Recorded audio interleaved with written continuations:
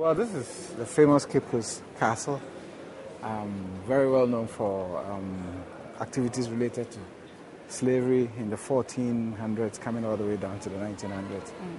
And it served as a bastion for a lot of colonial powers, the British, the Dutch, the Portuguese, and all those who at one point owned the castle.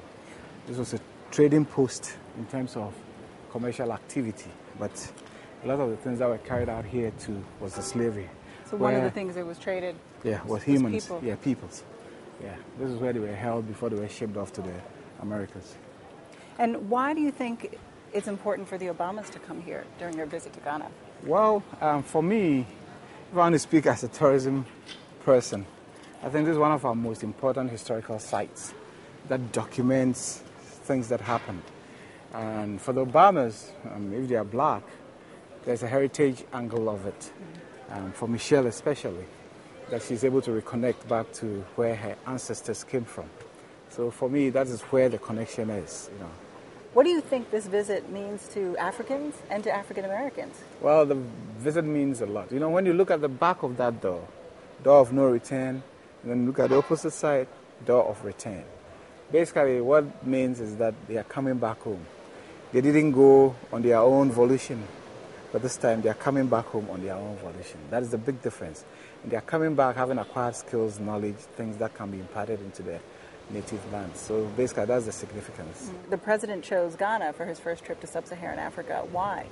Well, I think Ghana is pretty much a stable country. Ever since we embarked on this democratic experiment, let me use the word experiment, we've gone through successive elections, transferring power from one party to the other, you know, and it's gone on peacefully. We are stable democracy. I think the United States, being the bastion of democracy, wants to reward countries that have also started on that journey, and they can definitely not rule Ghana out.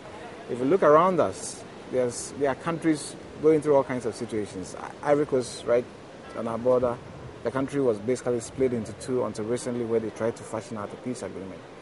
Elsewhere, it's all chaotic, but we still remain an island of peace, and therefore, for me, that is what was the clincher. Recently, some offshore oil was discovered.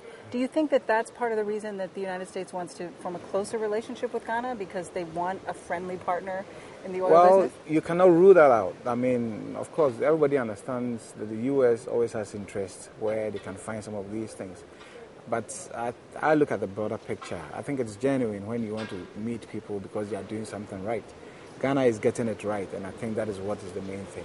What is it that you would like to see moving forward in your relationship with the U.S.? Well, for us, we would like to see more FDIs, foreign direct investments, because that is what actually enables countries to develop at a faster pace. How do you expect the country is going to greet President Obama? What will we see on Friday and Saturday? Well, they would, you know, people in Accra would always be at the roadside. Wherever his convoy passes, they'll be there to extend greetings to him. And, you know, they have very good and warm wishes for him and his family. You know, so that's what Accra and Ghana would do. We are a warm people. You know, we would extend that to him. What does it mean for Ghanaians that he's coming here?